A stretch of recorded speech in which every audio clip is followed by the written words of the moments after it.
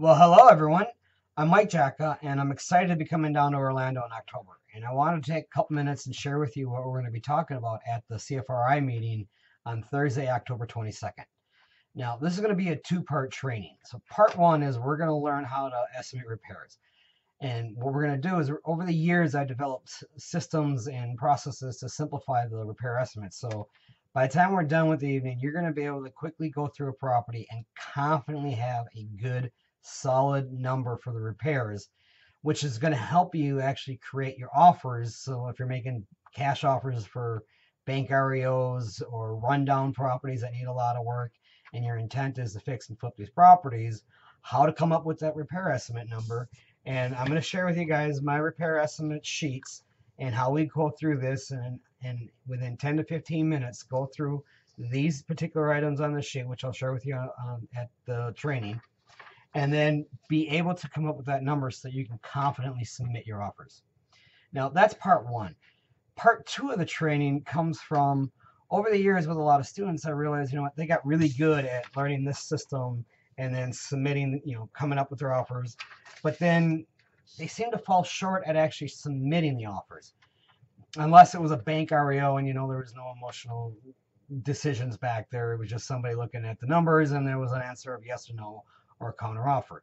But when you're dealing with regular sellers, people who actually live in these properties or grew up in these properties, or their parents or relatives were in these properties, it gets to be an emotional decision. And I've seen a lot of students over the years get cold feet or get hesitant in actually making the offers, because by the time we go through, do the repair estimates, run our calculate our ARV, our after repaired value, all that to determine our MAO, the maximum overall offer, or what our offer is actually going to be, it might be a lot lower than what they were expecting. And so I've seen a lot of students just hesitate and not even make the offer. Or they didn't even really know how to negotiate with the offer with the sellers to find out what their true motivation was. Because they may say, well, yeah, I want to sell the property for X amount of dollars and I want to close quickly. Well, everyone's going to say that, but what we need to do is find out what is their true motivation. So part two of this training is I'm going to work with you guys and show you some of the tools, tips, and techniques that I've used over the years to get down to what the seller's true motivation is. And then using what we learned on estimating repairs and how to negotiate with the sellers, finding out what their true motivation is. And I'm going to share a few tools with you that's going to help us do that.